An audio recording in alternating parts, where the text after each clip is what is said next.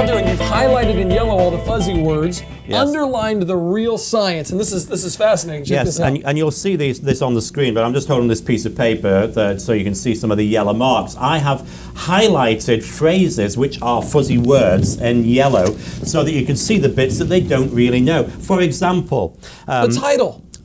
Huge plant-eating dinosaurs may have produced enough greenhouse gas by breaking wind to alter the Earth's climate, the research suggests. How do you even write that without laughing? Come on. That's amazing.